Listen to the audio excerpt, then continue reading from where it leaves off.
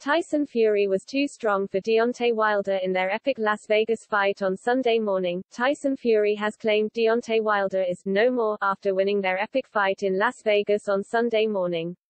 The Brit went into the contest hoping to retain his WBC World Heavyweight and Ring Magazine World titles. And he did just that, eventually prevailing in the 11th round.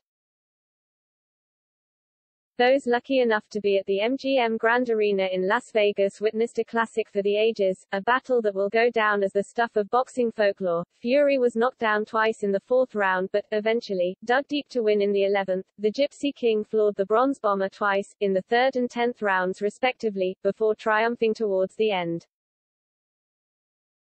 It was a battle that lived up to and arguably surpassed expectations, especially after a week of sensational promoting in Sin City, and Fury has now claimed that, by beating Wilder, the Alabamaman is finished, determination and God's plan. He told BBC Sport how he was able to recover after being knocked down in round 4. He was a very capable opponent tonight.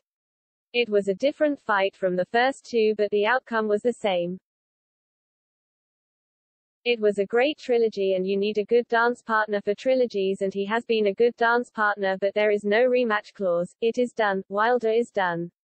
There is no more Deontay Wilder. Fury then claimed that he suffered some shaky moments during the encounter. I am very proud of my performance and the victory tonight, he said.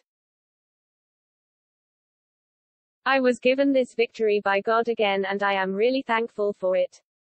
There were some shaky moments in there but I never lost faith. I continued on and persevered and got that single punch knockout. As soon as I landed it I jumped on the ropes. I knew he was not getting back up from that.